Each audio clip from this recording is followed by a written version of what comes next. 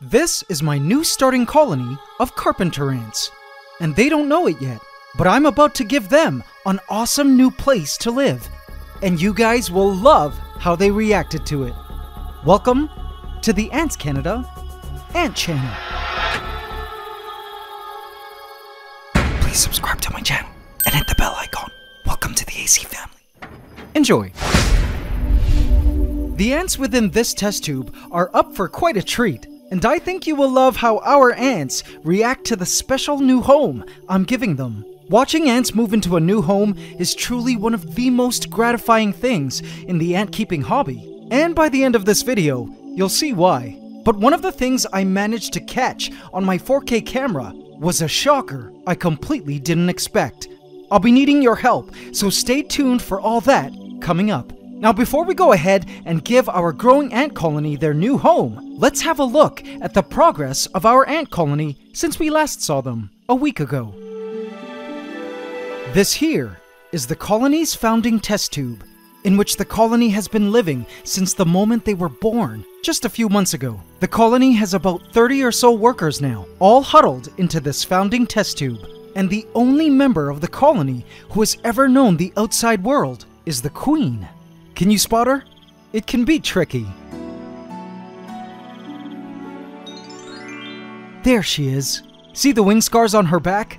Though some of the major workers are quite large and look similar, only the queen bears these wing scars, left behind from when she mated during her nuptial flight a few months ago and broke off her wings before being placed into this test tube to birth the starting colony. Her Royal Highness has been gracious enough to come out and allow herself to be seen by us. Isn't she gorgeous? She still needs a name, so please leave your name suggestions in the comments. Let's make her name a great one. I just love her caramel cherry color. And check out the detail of her compound eye. One thing I noticed about her that makes her unique is that she seems to have lost half an antenna, perhaps from a past flight or injury during nuptial flight. Not sure, but I'm happy it's not negatively impacting her too much from fulfilling her very important role in the colony, which you're about to see here. In the clearing of ants, what we see now is her latest batch of eggs. What a miracle, right? These eggs were laid just over the past 2 or 3 days, and some have even already hatched into larvae. Amazing to think that in just a few weeks, each of these eggs will be an adult ant. Now AC family, this might surprise you. Huddling nearby is this black wasp-like member of the colony. If you're new to ants, guys, this is a male ant. And no, it's not the queen's husband who fathered this colony. Daddy ant died many months ago after mating with our queen. Also why there are technically no kings in the ant world. This handsome devil is actually the queen's firstborn son. He's just waiting around to breed during this year's nuptial flight later in the year. As time goes on, our queen will produce more and more male ants like him, as well as a fleet of virgin queen ants with wings, who will all be leaving the nest together on nuptial flight day to breed and start the ant life cycle all over again. But as cute and promising as this ant colony of ours is, there are a few problems. Look here. As you can see, the cotton of their test tube is molding. Though the ants have tried to keep as clean and sterile as possible, the cotton eventually does mold. The ants create garbage sites, which end up further feeding the mold. And on top of that, the firstborn ants have already begun to die off. There's a dead ant there, and here. The ants have placed them together to create a graveyard corner, and this has also led to more mold in their test tube. Now check this out, AC family. This will become important later on. If you look into the mold mass, you will see that there are tiny creatures living in it. These are mites, and they're eating up decaying matter and mold, which is a great thing. These mites are like the ants' biological janitors. But even the mites can only clean up so much. I knew our carpenter ants needed a new home at this stage of their evolution, and I had the perfect plan. It's time we give our ants their brand new home. AC family, behold this highly useful contraption. This here is called an AC test tube portal from AntsCanada.com. For me, this is an absolute must-have for ant keeping of starting colonies because it serves two very important functions, which you'll see in a moment. It has 4 openings, 2 on both sides, and comes with a perforated lid for ventilation, with a very handy feeding chute, also with its own lid, so you don't always have to lift the entire lid off. For this move, I'll also be needing 2 AC test tube adapters, also from AntsCanada.com. This one with a more constricted end, and this one with an open end, both of which fit right into the test tube portal like so. For the other 2 holes, I'll be plugging them up with AC plugs, which are also perforated for ventilation. And finally, it's time to show you their brand new epic home! Another test tube. Okay, not the hugest change, but it's definitely an upgrade. This is an AC test tube, specially designed for ant keeping, as it's super spacious and has these special teeth that keep it from rolling around on a table and unnecessarily disturbing the colony. This is a cleaned, reused AC test tube that I used for our Phoenix Empire back in the day. So it's a special test tube for me that I hope our carpenter ants will love as well. I'll need to create a fresh new test tube setup for them. So I filled the test tube up to this guideline, popped in a cotton ball, and done! The ants' new home was ready. Now in any ordinary circumstance, I would connect this new test tube to the test tube adapter with the wider opening. But in this case, because we're trying to encourage the ants to leave their old home and into this new test tube, I'm going to connect it to the test tube adapter with the smaller opening. Because ants like their nest enclosed, with less air movement. So with the new test tube having a smaller opening, and their current moldy test tube having the larger airy opening, we increase the likelihood of the ants wanting to move out and into their new test tube. And now we see, family, we've come to the moment of truth. Let's attach the ant colony's dirty test tube to this test tube adapter, leading to their new AC test tube portal and clean test tube setup. Now remember, the test tube they're currently in is the only space the ants have ever known. So this will be the colony's first taste of the outside world and freedom. Are you ready? Wish me luck. Here we go, removing the first cotton blocker. And now for the big challenge. It seems there are ants and a cocoon attached to the remaining cotton. So I slowly and carefully pulled the cotton out. But for this last bit, I had no choice but to pinch off a bit of it with the cocoon attached.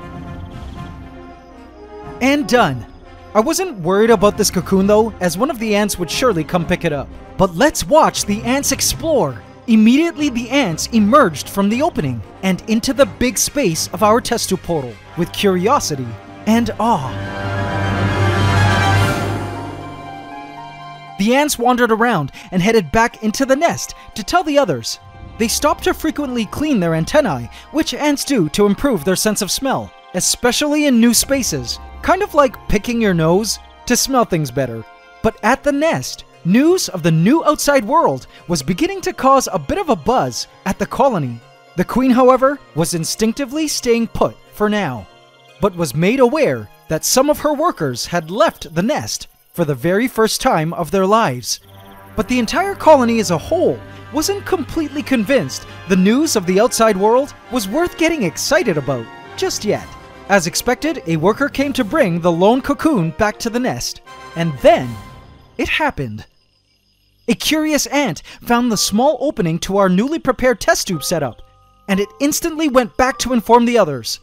Just when I thought the move was about to become official, strangely, 5 minutes later, it seemed the hype of new territory had died down. In fact, the colony had moved deeper into their moldy test tube. Now, AC family, here's where I'll show you the second useful function of this AC test tube portal. A place for food. How about a tasty morsel to lure out our ants? I bet they'd love this freshly cut up superworm, which they've never had before. I placed it into the test tube portal. A worker smelled the superworm and emerged, but didn't seem to notice it. A few came out to check out the funky smell, but the ants didn't seem interested in it. Okay, so it seems the superworm was a bit of a flop plan at luring out our ants. The colony was determined to stay put, and the queen was certainly not going anywhere. I decided to leave the colony alone for the night and head to bed as it was late, and hopefully we would find the ants all moved into the new test tube by early morning.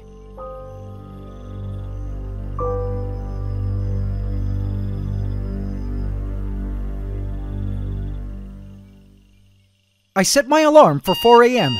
and came back to check up on the colony. The ants were awake. It seems these carpenter ants are crepuscular, i.e. mostly active at dusk and dawn. And I caught one ant taking a quick taste of our superworm. But again, not too fond of it. I get it, too gamey for you girls, right? I watched as a worker carried one of the dead ants into the test tube portal and placed it right next to our superworm. Okay, got the message loud and clear, girls. The ants actually felt our superworm gift was literal trash. I took out the superworm and the dead ant and wiped up the mess. In its place, I tried putting in another option. No ant can resist a good old roach head. Let's see how the ants like the taste of that. But one of the greatest things I noticed at this point was the ants were now finally checking out the new test tube and seemed to be very excited about it. A few hours later, right as the sun was rising, the ants were out and about. They were now feasting on the roach head. Sweet! And best of all, I saw that the ants were carrying batches of eggs into the new test tube. Yay! The ants were officially moving now. I even was lucky enough to catch the queen moving to the new test tube.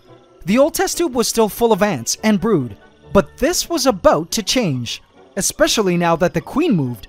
Please excuse the tape, guys, as the test tube was a tad larger than our AC test tubes, so it wasn't exactly a perfect fit, and I was afraid it would pop off in the middle of the night. I watched excitedly as the ants shipped the brood, batch by batch, out of the old test tube and into the new home. Here's where it all gets so satisfying to watch, guys, so sit back and enjoy the process.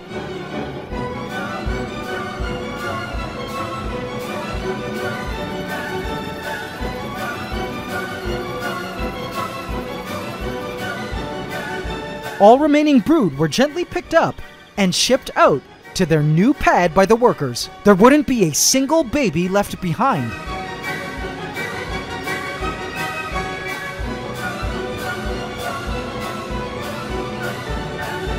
The final cocoon was brought to the new nest location.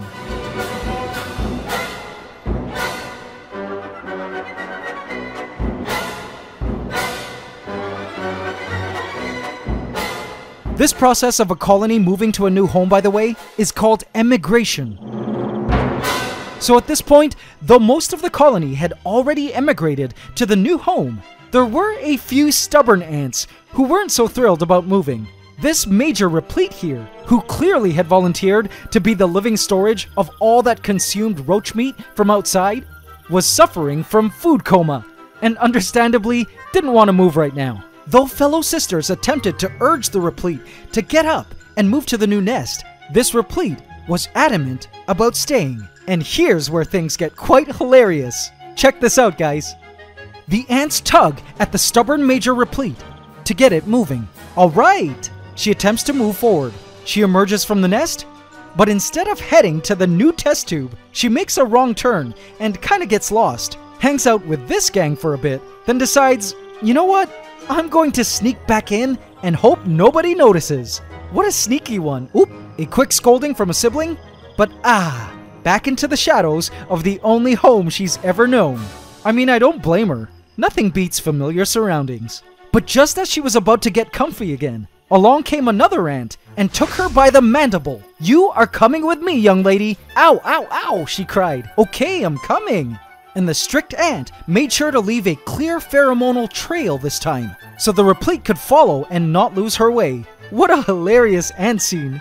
The lazy male too was dragged out of the old nest to join the rest of the fam-bam, until the only ant left was this sleeping ant, who probably had no idea the colony had completely evacuated while it was snoozing. It's about to wake up in 5, 4, 3, 2, 1.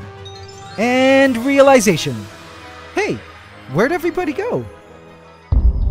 12 hours later, this is what the carpenter ants' new living space looked like. Their old test tube was long gone, and all the ants were nestled in nicely in their new test tube home, clean and mold-free. I think they rather liked their new home, wouldn't you say? It was great to know they no longer were in danger from the mold, and also had a new place outside the nest to dump all their garbage and dead for me to clean up, so I could drop their food in come feeding time in their test tube portal. This colony was well on their way to becoming a flourishing and awesome carpenter ant colony. I couldn't wait for them to get into the thousands, as carpenter ants have always been among my top favorite ants to keep as pets. Just a side note, if you would like to keep a carpenter ant colony of your own, well, I've got some good news. You're in luck, because carpenter ant nuptial flights start in the US, Canada, and Europe this month and continue all the way until June, and even into July, depending on species and location. So keep your eyes peeled for a queen ant. Also, be sure to pick up all your ant keeping gear at AntsCanada.com. I look forward to keeping ants together with you guys. Alright, so at the start of the video, I mentioned that I would be needing your help.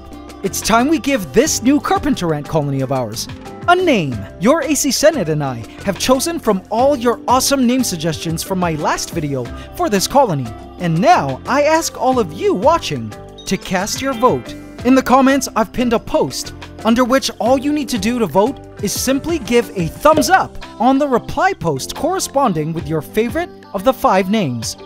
The name with the most number of votes will be the official name of our carpenter ant colony. Thank you, AC Council, for your input. I can't wait to see what you guys vote for. Alright. And now for the not so good news, guys. Also at the start of the video, I mentioned that I caught something crazy on camera while filming this episode. Have a look at this ant here. Do you notice something peculiar about it? There, under its head. When I saw it, my heart dropped into the pit of my stomach. Oh no! A mite! A huge one! And one unlike any other I've ever seen before.